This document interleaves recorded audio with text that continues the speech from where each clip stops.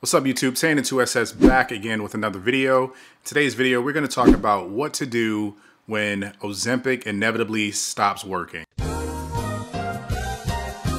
What you should look out for, the next steps you should take, and how to proceed once that, if it happens to you.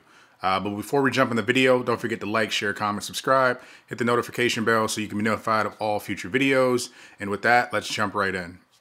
Okay, so I get a lot of comments where people ask like, I'm taking Ozempic, it's not working for me, and what should I do next? The majority of those people are usually on the triation dosages, which is 0.25 or 0.5. If you are on those dosages, just wait it out. Wait till you get to 1 milligram before making any real determination about the medication. Some people just don't see results at those dosages, right? You want to work your way up until at least 1 milligram until you start experiencing the benefits of the medication. Now, with that said, if you are on 1 milligram and you have had success with either weight loss or blood sugar, and now you find that your results are starting to taper off, don't panic. So over the past couple weeks, that is what has happened to me. The first week, I took my shot. I didn't experience any of the benefits of the medication as far as suppressing hunger. Didn't feel any side effects whatsoever. So I was like, okay, did I even take my shot correctly this week? Which is funny. I totally did. Put it in the same location that I normally use, which is my belly.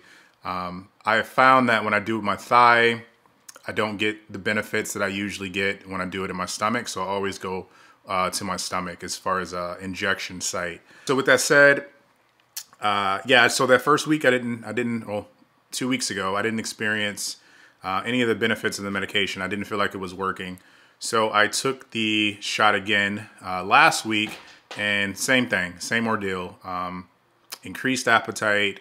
I don't experience any side effects. I can eat normally, and my blood sugar levels have slightly risen.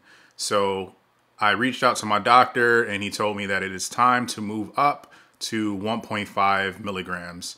And with that bump in dosage, I'm probably going to experience side effects all over again. And it seems like my body has just become used to the medication. And that's what happens. So number one, what you want to look for is, some people are on the medication just for weight loss, and some people are on the medication for to decrease your blood sugar levels. So again, if you are feeling like you're not receiving the benefits of the medication, number one, check your blood sugar. That is going to tell you if the medication isn't working as efficiently as it once has. And when you pair that with increased hunger and not having the hunger suppression that the medication is known for, I knew that it was time to talk to my doctor about moving up in terms of the dosage. So that's what's going on right now. That's what's happening for me.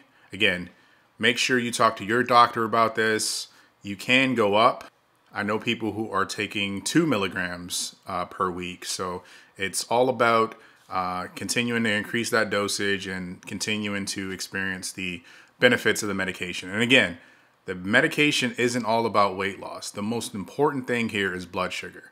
The blood sugar is what is dangerous if it is at a high level over a long period of time. That is what causes all of the like heart problems and circulation problems. That's what is most important, and that's what's to be afraid of. If you just find that you're not losing weight, but your blood sugar is good, you're probably fine. Like the weight loss is just a side effect of the medication. It's not the main goal of the medication. So again, you have to check your priorities and talk to your doctor. And with that, I'm going to get out of here. Thanks guys for checking out the video. If it was beneficial for you, don't forget to like, share, comment, subscribe, hit the notification bell, and I will see you guys in the next video.